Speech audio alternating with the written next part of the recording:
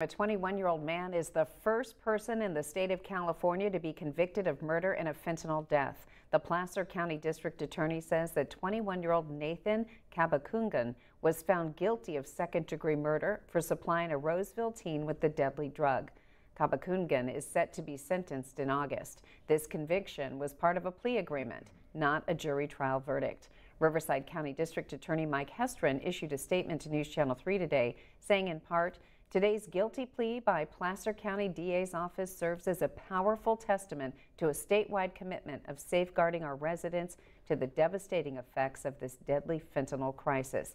Together, we will continue to fight tirelessly to protect our citizens and bring justice to the victims of fentanyl poisoning."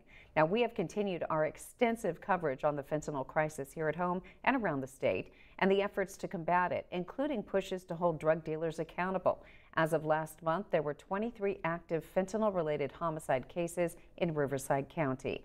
You can find my full I-Team investigation, Fatal Flaw, right now on KESQ.com.